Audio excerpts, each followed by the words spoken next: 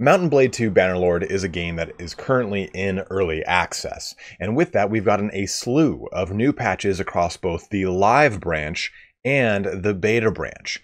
With some of those patches, I've gotten a lot of reports of comments or people asking me through streams, hey, you know, my save game is broken after the most recent patch, or I booted up the beta and now my game is broken as far as trying to load in the game, or it crashes. So I just want to go through some of the basic troubleshooting stuff that I do. None of this stuff is incredibly like groundbreaking or anything, but I think that if people don't really know about the beta opt-in program on Steam, this is something that they would probably never access. And I think one of the nice things about Mountain Blade 2 Bannerlord with Tail Worlds is that they've actually given every single previous patch as an opt-in on the properties section of your game. So what we're going to do is we're going to jump into just the actual desktop, and I'm going to show you some of the stuff that I do before I load big beta patches or before I even load a normal patch. So let's go ahead and take a look at what we can do here for you. And just as a quick heads up, something that I will reiterate throughout this video is that if your game was already not working prior to or after applying a patch, I don't think this will actually fix it. This is my experience. If you have been playing the game, updating a patch is what essentially broke the game. This has been essentially my troubleshooting for it. So let's again dive in and see how I can help you out. So here we are with our Steam library. Now, before we do anything, I think the big thing that you should be doing with some of these patches, and since there have been so many issues, this is a good thing to kind of get into the mindset for, because I'll show you when we jump into the game, but even though you install a patch, it doesn't actually attach to your save game until you boot that save up. When you boot the save up, it'll say, hey, do you want to load this? It's from a previous module. That's when you're pretty much going to apply the patch to that save. So if you don't do this and the patch goes out, don't worry, it's not too late. So what you want to do is usually you would go here, you'd right click on Mountain Blade, you'd go to manage, then you'd go to browse local files, and that would typically bring you to where the save games are. Now for Mountain Blade, it's a bit different. Instead, you want to go to your documents folder, and then you want to go to Mountain Blade 2 Bannerlord, and then game saves, and then native. There you go. So here are all of my current saves.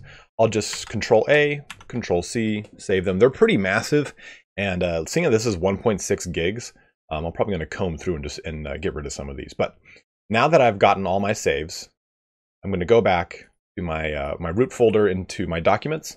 I have already a folder called MB for Mountain Blade already, and you can see I've got a folder for pre 1.2 testing, for 1.1.1 testing, and this was even an older file or a folder that all the files were just in this folder that I just created into a new folder to look neat for the video, despite the fact that I'm a disgusting slob. But no, you'll make a folder. I typically name it after the patch that you're about to download, and just go ahead and paste everything in, and voila. So this way, if anything does happen, you have got a save to roll back to. And I mean, so I can jump back here to the 16th if I so wish, and I can go hog wild with some of these. So try and make sure you keep a rolling amount of save game folders until you're very certain you don't need to jump forward. Now, what if you do? What if you open up your save and oh no, it's broken, I can't fix it. I can't roll back to a previous save because I don't have it stored in one of my little folders here, so I'm, shit out of luck. So what you can do here is jump over to Mountain Blade 2 Bannerlord, go to Properties, go to Betas, and then you've got your opt-in, right? This is how you would get into the 1.2 beta. Well, you have every single other patch that Tail Worlds has released, including all the way down to the base one. So if you want, you'd select this, and it would start to update the game for you. I don't want this, so stop, please. But this is a really good way to make sure that if your game is having a lot of issues, you can keep it running. I mean, you can go, hey, well, I just updated to the most recent patch, and it's not working. So the most recent patch would be this one, 1.1.1. Well, it's not working. I booted up my save, and it just crashes the game. Well, what's the last patch that you knew was stable? Well, it's probably the one previous to it. So switch over to 1.1.0, you click close, and then you click update, and it will boot it up to 1.1.0.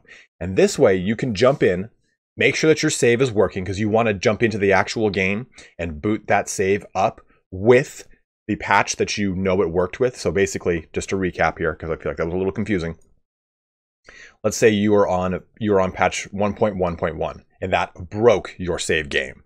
Well, roll back to 1.1.0, press close, resume, downloads the update, jump back into the game, load up the troubled save, and it should be fixed. By loading up the troubled save, you're applying the patch to the save. And once you've done that, you should be safe. I mean, I can't guarantee this will work for you. And this is honestly only if you're having problems as a result of a patch update. If you're having problems to start, I honestly don't really know what it could be, because there are so many different things that could be going wrong. Now, this is also just one of many little fixes that you could do to fix your game. And this is one that I wanted to cover because I covered in my patch notes videos, but not everyone gets a chance to watch those. And if you're looking exclusively for how to fix your game, I wanted to have just a little tiny walkthrough or troubleshoot of what I would do in the situation and what I've personally done. I've booted up the first beta branch and it broke my game. I exited out, deleted the save because it was an autosave, so it didn't matter to me too much. Deleted the save, switched back to the previous patch, booted the game up, and it worked just fine. So I've done it before, a couple times actually, and I know it does work. And it makes a lot of sense. If you were on a previous patch, patch worked, you're good. So that is something that you can do. And then once you get back to the previous save, or I'm sorry, the previous patch, and you boot up your save all right, you can copy your save, make sure it's safe, and then try going back into it again. Sometimes that'll work. And sometimes it's being on the certain location of the map that you just need to roll back your save, move your hero's actual location, then apply the patch, and sometimes it'll work. There's a lot of wonky stuff with the patches sometimes. So we'll close that. And the other thing you can do now is right-click here, go to Properties. Now, you want to go to Local Files and then Verify Integrity of Game Files. This will scrub through all of your game files, make sure they're all up to date, make sure that nothing's corrupted, make sure nothing's not missing or anything like that that was weirdly deleted somehow, stuff like that. I think these two big tips are the things that are going to really help you out when it comes to, I guess, basically troubleshooting a game after a patch. Now, again, if you're having problems from the start, it's probably some other issue that isn't linked to the actual version of the game, so much so as some sort of weird configuration with some sort of driver or some other BS setting. So I want to jump into the game real quick and exemplify what I was talking about the module not being applied to the game until you load in. So let's jump over to the save screen. So here we are back in the game, and you can see here that I've booted up into our save game portion, and you can see this little display box that shows me what patch module we've basically booted the game up on, or what one it actually started on, so on and so forth. So if I come down here to a really old save, let's just say old Sturgeon version 1. So I can see that I started this save on 1.0.0, and then it upgraded. The last time it was kind of updated was 1.0.5. So if you are again having problems with a save game, make sure you're taking a special note of either native, which patch it was created on initially, or which patch it was last played on. So again, this one was last played on 1.0.5. I'll go ahead and press load.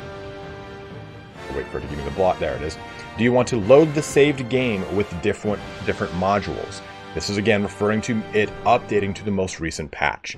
So if you don't get this window, then your save is up to the most recent one. So this gives you an idea of how save games work, how patching your game actually applies to those save games only at the point of loading it in. So again, if you're having problems, try rolling back to a previous save. This should hopefully save you some time, some effort, and some headache. I'm sorry if this video didn't help you out. I think that's the big frustration here, is when people try all these workarounds and all these fixes, and unfortunately the game still doesn't work. So if you are still having problems booting your game up, you can go ahead and leave a comment below. I don't work for Tail Worlds, but I have messed up playing a lot of video games in my life that I can hopefully try to at least somewhat troubleshoot you through it, or in leaving a comment, someone else will have a similar issue and say, hey, this is what I did to fix it. Also, please do make sure you're checking out the subreddit for Bannerlord, because a lot of people have said, hey, here's my technical issue, and there have been a lot of really great posts for it. So Hopefully, again, this helped you out, and if it didn't, hopefully somewhere in the comment section or subreddit, you do get some aid in playing Mount & Blade 2 Bannerlord. You can see from Steam, I have 127 hours put into it, and I can't stop playing. So guys, thank you so much for watching here today. If you have any other questions, as always, please go ahead and leave them below in the comment section. Don't forget to like, subscribe, all that kind of action. But have a good one, and take care.